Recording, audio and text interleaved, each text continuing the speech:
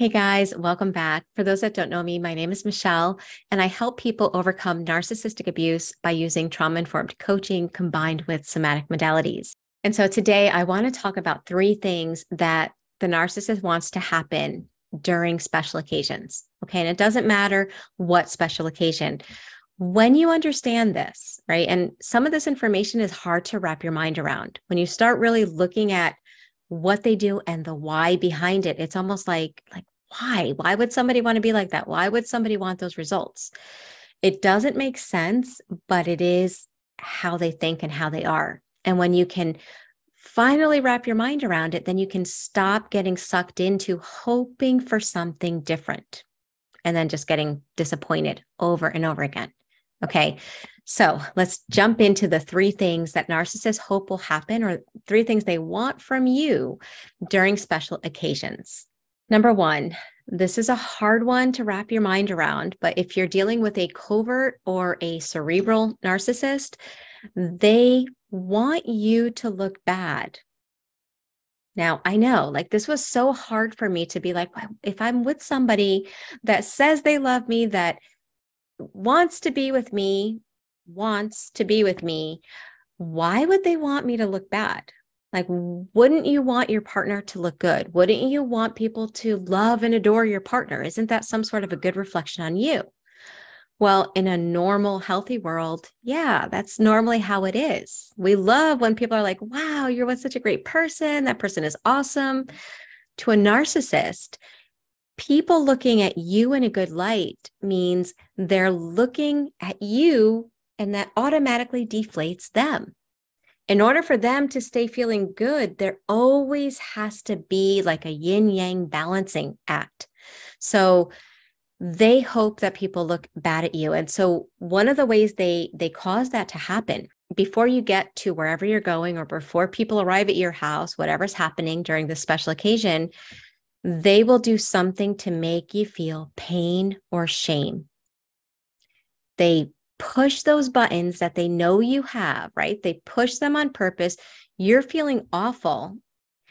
And then you're so much in your pain that you don't realize that they stop. They stop that bad behavior that they're doing. And suddenly they're like super helpful. And they're talking to you so sweet in front of other people.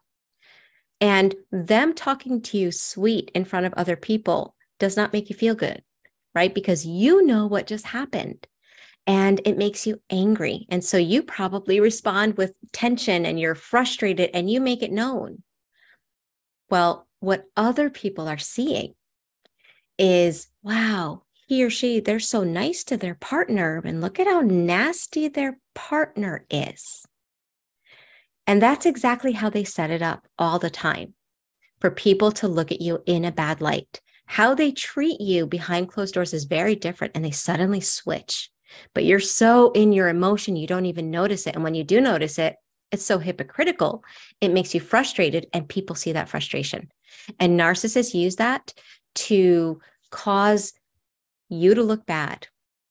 And the way people look at the narcissist at this point is like, oh, wow, what an amazing person. Like, their partner is so nasty and they're so sweet. Wow. And that's exactly what they're hoping will happen.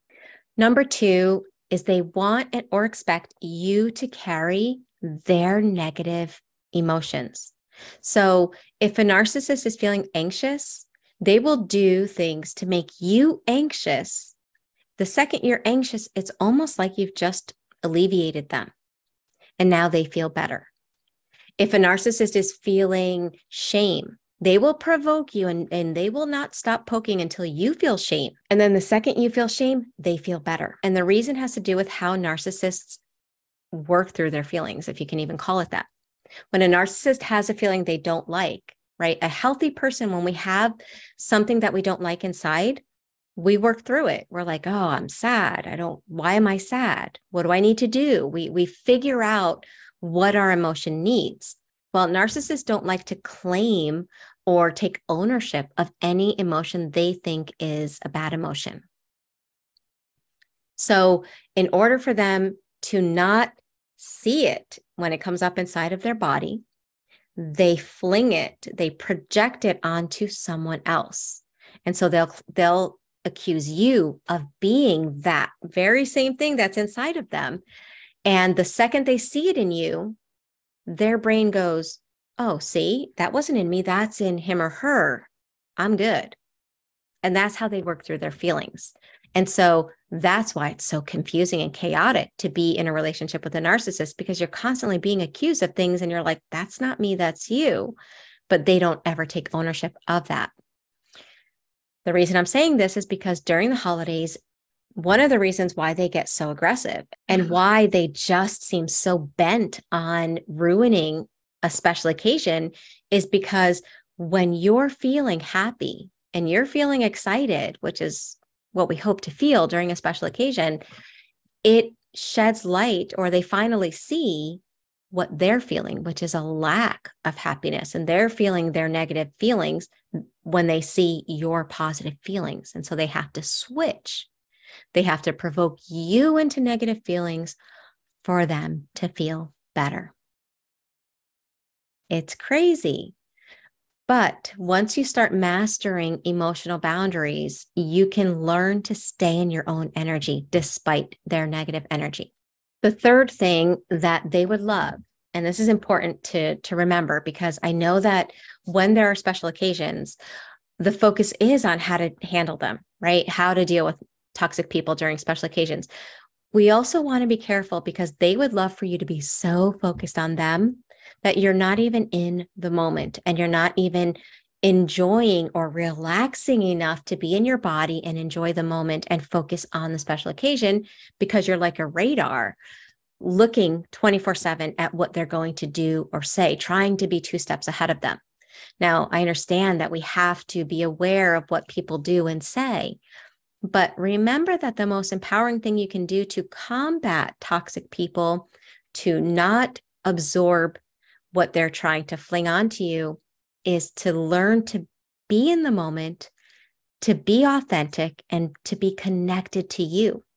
That is way more powerful than memorizing everything they might do and say.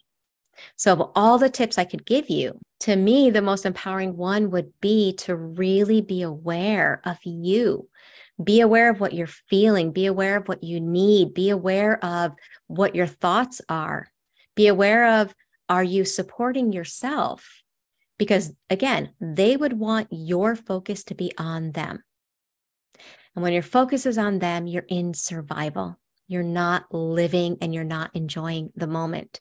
And again, if you're struggling with family members and you have to be around people that are toxic, not because you want to be, but because you have to be, remember to check out Thrivers, because we are an online support. We meet live every week and we work through the challenges of overcoming the trauma that those relationships cause. We do that work together.